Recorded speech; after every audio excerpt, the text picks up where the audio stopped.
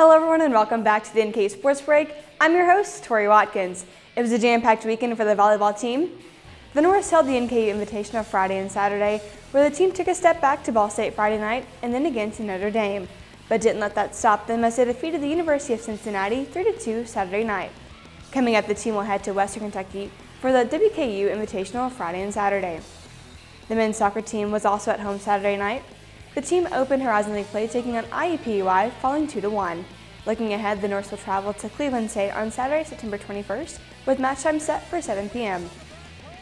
Also over the weekend, both cross-country teams were in action at the Friendship Invitational, with both teams scoring third-place finishes. For the men, Kyle Masson took second place overall with a time of 25:39:30 in the 8K race. For the women, Megan Cole took sixth place as the top Norse, posting a time of 18:11 in the 5K race.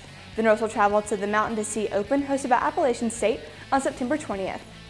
The men's golf team took part in the EKU Raising Cane's Intercollegiate over the weekend, with the team walking away with first place, shooting a total of 840 for an even par, and with Avery Green and Joe Clark tied for first place individually at 2 under par. The women's golf team will head to Morehead State University for the MSU Green-Brown Invitational this afternoon and will resume play tomorrow.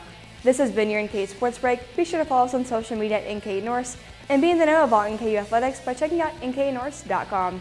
I'm Tori Watkins. Thanks for watching, and we'll see you next time.